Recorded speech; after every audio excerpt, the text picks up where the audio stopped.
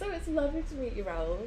And what's really exciting is we're going to be talking about your book because you just brought your first book out and it's written entirely by you. Every single word by you. No editing at all. Well, a little bit of editing maybe, a little bit of help. So thanks for the invitation. It's great to be here and to be sharing this, you know. I mean, like, the book has been a big project for me from A to Z, and we love that we have a chat about it, we have a little bit of tasting, and we enjoy the shared common passion. I know, exactly, because I think we're both equally obsessed with wine and food pairings, because my background is all working in restaurants, wine and food pairing, and your background is more sort of, you were very much focused on the wine education side. Like you started with WSET, teaching the WSET as well. Yeah. I do it until today. I have my own school, which is called the Wine Training School, and I teach at the main WSET as well. For years, I've been teaching in the main school.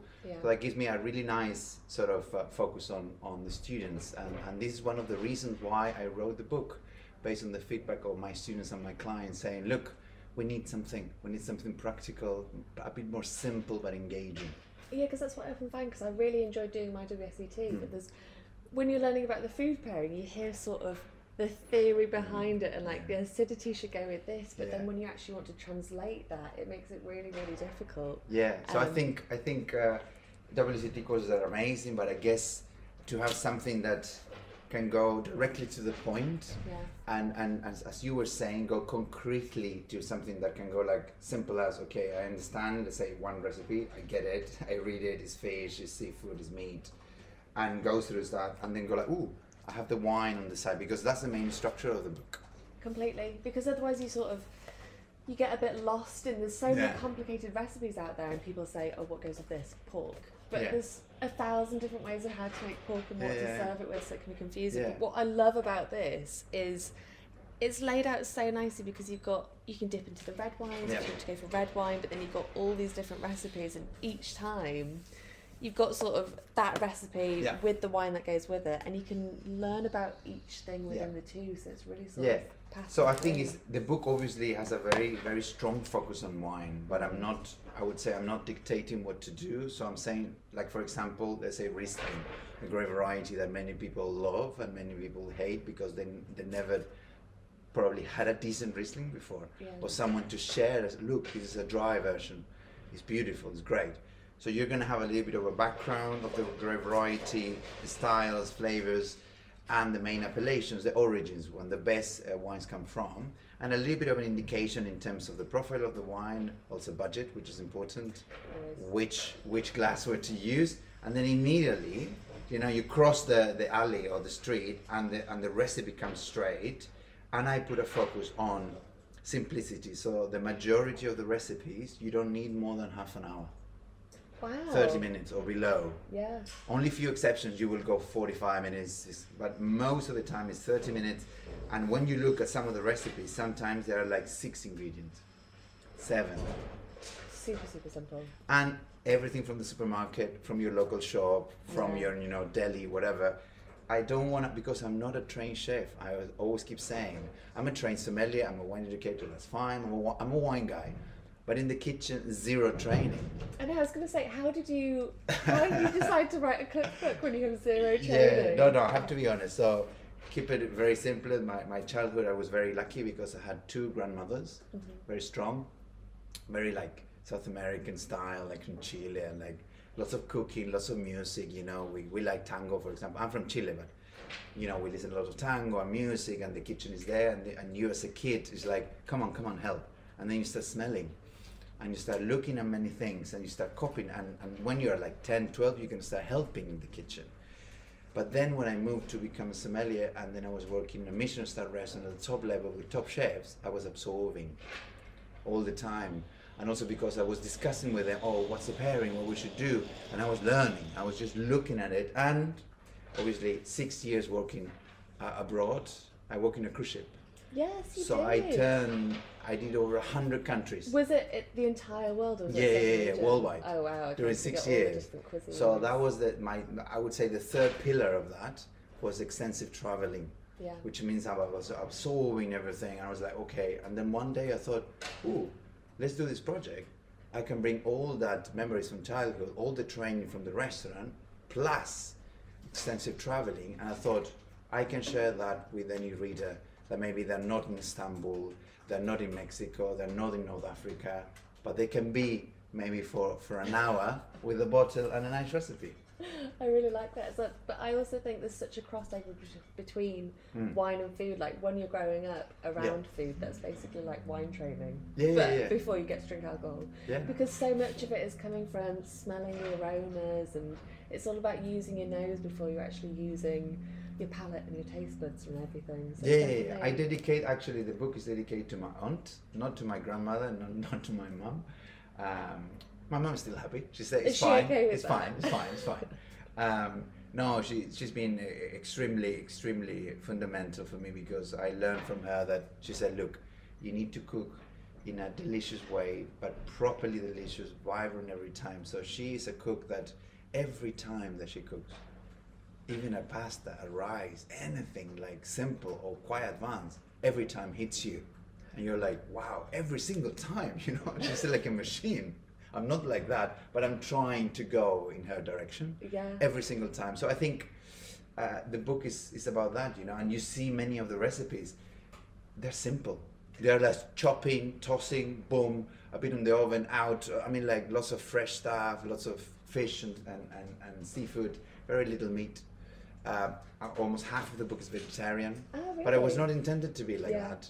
It's just the food that I eat at home. Actually, I cook most of this book at home, which makes me very proud. I know, that's what I like about it being half an hour, because it's like the kind of food that you can actually have after work when you come home late. Yeah. But that's why I really like that you've written it, a cookbook not coming from a chef, because this story I used to have, but I used to work with a chef and he was Michelin starred when he was younger, wrote a cookbook. And I had this cookbook, he gave me one, I asked for it. And he was like, I was looking through all these things being like, this is amazing. He went, you won't be able to make any of that, even though I can half cook. It's just so complicated, there's so many recipes, so much machinery needed, that coming from a trained Michelin starred chef, you couldn't actually make any of it. So it's nice it was like game over from the start, because you see 5 different techniques, you see 25 ingredients. That's not going to happen. You don't have 6 hours to make one dish. But us normal people can go like, 6, 7 ingredients, great. How many techniques? 1. Chopping. I mean, we can't get it wrong, right? Tuck, boom, assembling, out. And I think it's a lot about, I think lots of people now at the moment, that because they're looking for more healthy options, which means inquire less time in the kitchen.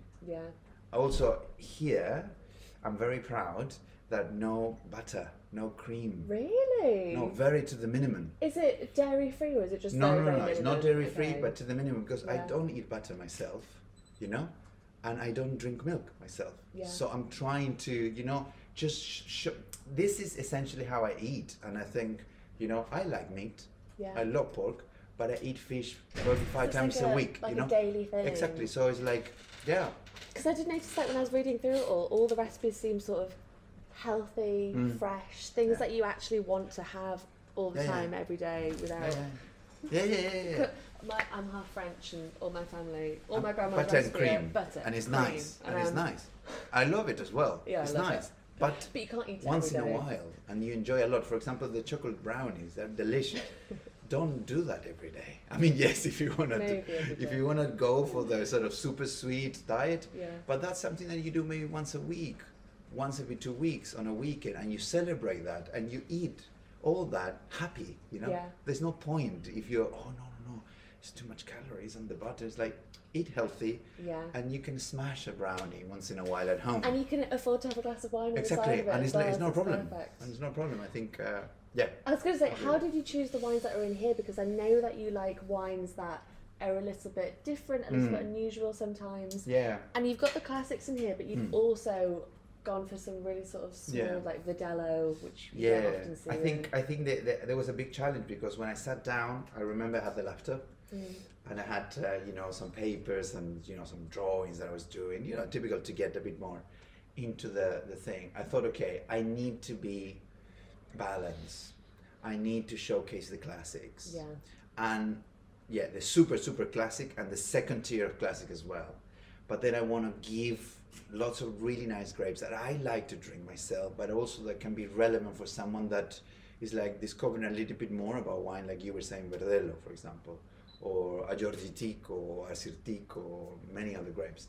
So it was very difficult. Yeah, and were you inspired more by Chilean wines? I think in Chile, because we have so many varieties from Europe, which is very different from, let's say, Argentina, which is more reduced, or other countries. We have many varieties, more than 20 international varieties in Chile. So in Chile, it was more like thinking about, okay, I remember that dish was really good because we used to go to the beach all the time and we used to eat that. For example, ceviche for us is like at any time. There's no occasion for ceviche, but it's always with Sauvignon Blanc, for example. You can have a Viognier, you can have a Pinot Grigio, whatever, but in Chile, you will cook the ceviche, and I would say 95% of the people will have it with Sauvignon Blanc. Yeah. So I thought that has to be the logic. So if I bring a classic dish, and if I bring, for example, a grape variety is not that classic, I need to try to keep it with the local cuisine as much as I can. So for example, in the case of Aggiorgitico, which is the main black variety in Greece with Sinomavro, meatballs with tzatziki. I mean, there is no other way to drink that, for me, because it's simple. And I think that's so true, because when you have a local food and you have a local wine, they're sort of evolved over the centuries to be perfect together. So don't disturb that. Don't disturb that. They're trying to change it. There's a reason why. And there's a story very nice. I think the foreword of the book, which I'm extremely happy and proud, and it will never go away, was written by two very influential people in my life. I noticed this. Yes. Michel Roux Jr., I worked for him. That was my first job when I got here in England 11 years ago. I was very lucky to be one of his sommeliers, and when he was opening a restaurant in Palm Square. He's a great man. I did lots of events after that with him, and when I told him about the book, he went like, yeah, I'll write a little bit. And he was very good, because it was a little bit like a credential for me from the restaurant world to say like, look, when I told him about it and I showed him the idea, it was like, yeah, that's good. And the other, obviously, that was a bit more like a mentor, it was Steven Spurrier, which we all know it if you're in the wine world. He took really long time.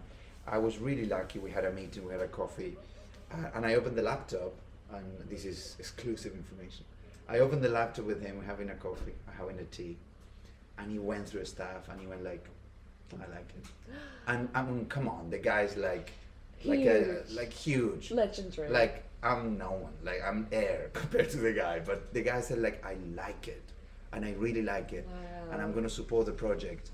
And he was very funny, because he went like, I want to see all the great varieties that you're going to put, I want to see all the recipes. And I was like, okay, boom, boom, boom. And he went like, nice, a bit funky. Oh, that's a bit too funky.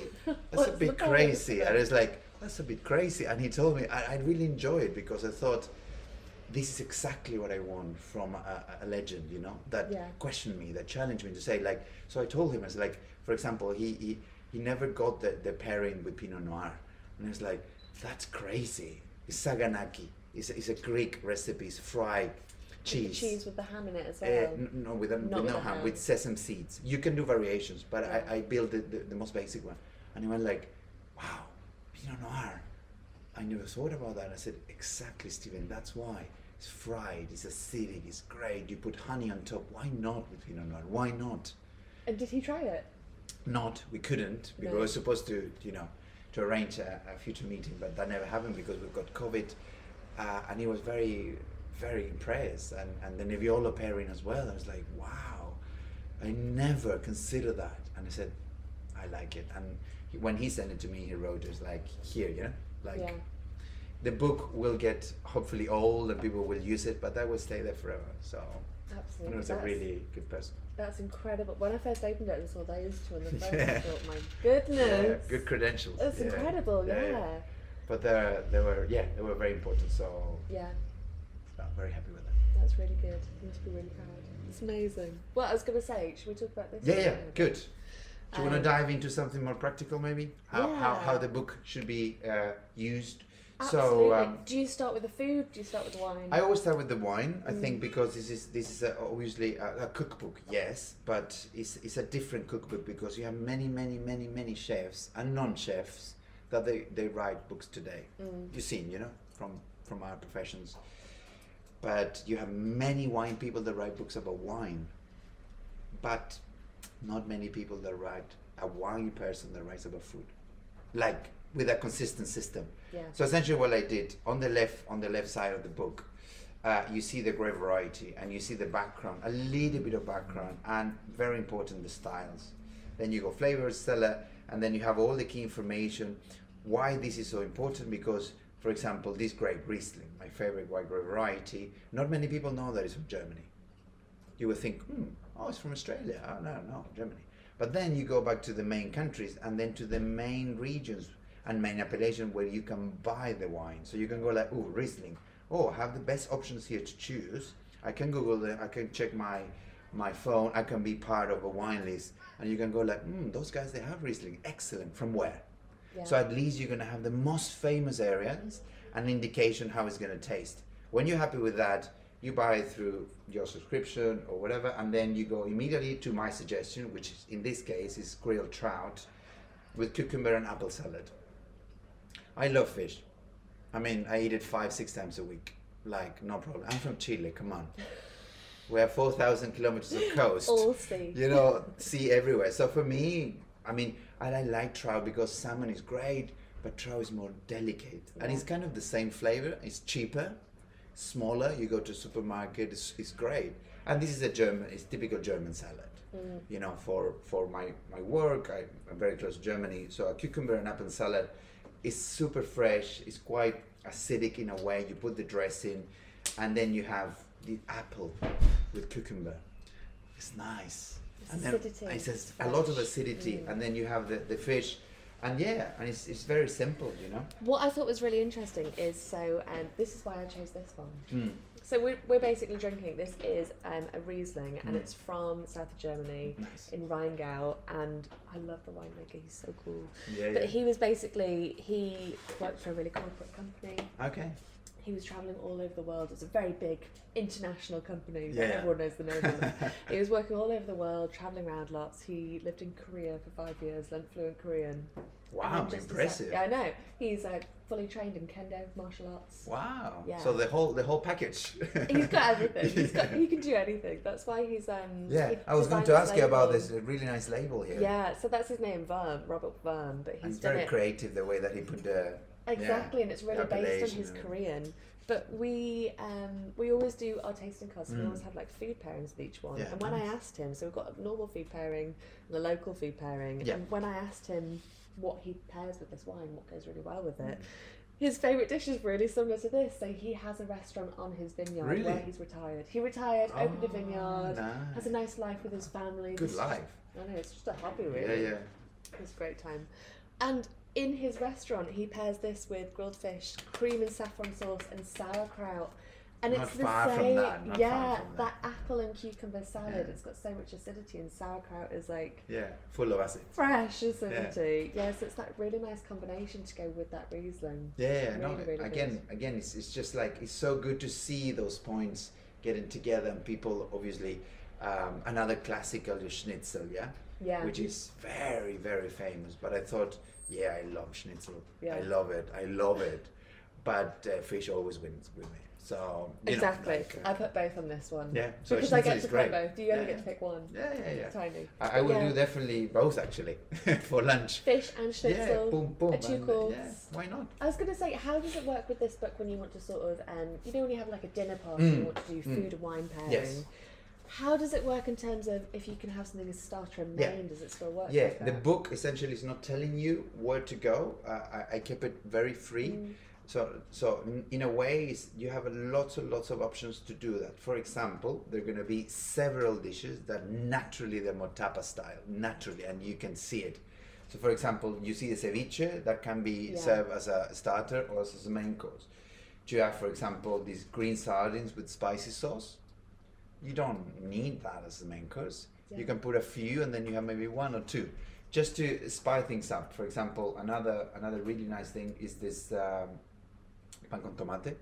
That's definitely is not a main course, So you have several things, but I didn't, deliberately put this is essentially starter, But in the description, I said this can be used as a tapas, a start. And what's really nice with that one is you've paired it with cava, which is like the classic. Yeah. You sit down, you have a glass of cava, Exactly. then you have some pan con tomate. Yeah. So I would say for the potential readers, you will see lots of local matches. Lots. For example, this is super local. Riesling with grilled trout, pan con tomate with cava, the meatballs with agurgetico. But you will have some other crazy stuff going like, I didn't think that could work. Yeah. So there's a bit of combination and hopefully people can discover. And the 50 wines or grape varieties, they're matched with 50 recipes, but that's only the starting point. And I encourage then the readers or users after to just mix whatever they want. Because you can already see how much you want people to mix, because you're saying the alcohol's low to medium, the body's light to full, so there's this whole range that you can almost figure it out yourself and choose. Yeah, first option, do it. Second option, whatever you want. If you cross things, if you want to start mixing one recipe with white wine, go for it. Put the rosé there, put sparkling, mix it up. This is just, I would say, 50 recommendations for you to start to work and see how you feel. Essentially, and then see what happens. 50 recommendations. If you start now, I'll still be drinking wine and having nice dinners. Yeah, once a week, the whole year. The whole year. Yeah, I might do that. That'll be really fun. No, that's amazing. Should we taste? Yeah, let's. So this one is, which I really like in here, is you've put what you're going to be looking for. So we found it's going to be around these regions, home country Germany, which is where we are. Nice. We're Rheingau. Rheingau is there. Yeah, exactly. So you see, like the same thing that the reader will do. Oh yeah, I got it. I got the same from the same region. I got the right wine. Dry to sweet. Yeah, I mean, that's nice. a huge broad category. This one's very dry. And it even tells you the glassware as well and how chilled it should be. So it's like you know exactly what you should be doing with your wine to get the most out of it. Yeah. Oh, it's really petrol this one. Lots of petrol, lots of stones. I like it. Clean, and if you're thinking about that cucumber and apple, it really will work so nicely with that because it's so clean. This one. It's a bit spicy as well. Fizzy, spicy. I like the combination of. Oh, it's great. Yeah, really long finish. Yeah, very good. And when you have long finish on a wine, it's perfect for food pairing because the longer you can taste that, it'll mix in with all the flavors. Persistent and no, definitely. Yeah, exactly. I can see that working really well with the fish. Yeah, it's got enough to go with the trout as well because trout's quite full. Yeah, no, definitely. It's 20 points straight. I might go to the supermarket. How many ingredients do I need? Not many. 6. Look. I've already got that in my cupboard. I've got that in my cupboard. Yeah, you see? I only need some trout. That's it. Yeah, the trout and the rest of the stuff. And I keep saying, when we talk about the book, I said, ideally you should get all the ingredients. But if you just mix and match, sometimes you're like, okay, watercress is what is suggested, but can be lettuce. Yeah. I mean, no problem. You can change a bit. Yeah. As long as you put a green thing, the cucumber you have to use it. Anything green. And the apple, but maybe one day you fancy pear instead of apple. Try. Yeah, and I like that creativity behind not being so focused on an exact recipe and exact pairing. There's so much to be creative. And also the good thing about it, for example, today we taste a Riesling, right? And we're eating, this food. And maybe tomorrow you're thinking, I can do an off-dry version. And maybe next week I can go for off-dry and medium dry. And I was like, okay. And then maybe Viognier suddenly with the same recipe, just to see. Because once you've learnt that sort of, all of these go well with it, you can so in theory you have 50, but you can multiply them to the infinite, because you can just keep doing it. I've been doing this book for years. I'll never get bored of the combinations. That's so good. Well, thank you so much. That was really, really interesting. It was a pleasure. Thanks for the invitation. I know, thank you for coming. Yeah, are you cooking this today? Yeah, I will be. Excellent. I only need to get trout. I've got everything else in my cupboard. I'll take this bottle then. Yeah. So cheers. Thank you so much. Cheers. Cheers. Cheers. To us in the book.